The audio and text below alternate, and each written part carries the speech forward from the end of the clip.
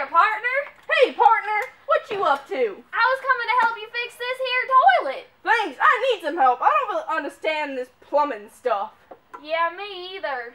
So, I have a question on you before we start trying to fix up this toilet. I got an answer for you. Okay, why does this toilet swirl the way it does? I think it's because of that whole Coriolis effect thing. The Coriolis what? I don't really know what it is.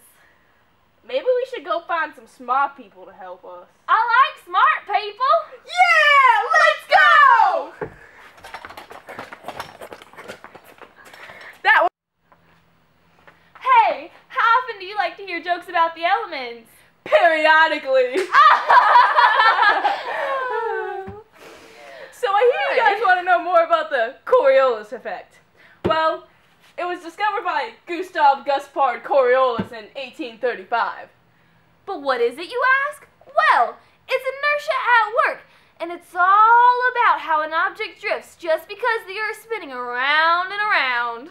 And some people think that toilets swirl the way they do because of the Coriolis effect. Well, they don't. That's actually just a myth. So whoever says that, you're wrong.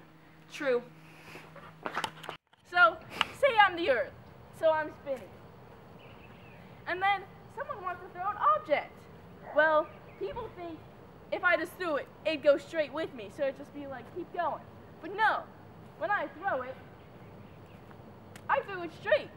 But it didn't land in front of me.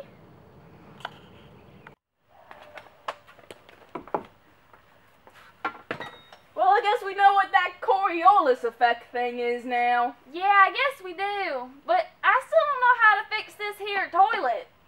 Me either. Want to go get some fried chicken? I like fried chicken. Let's go. Yeah!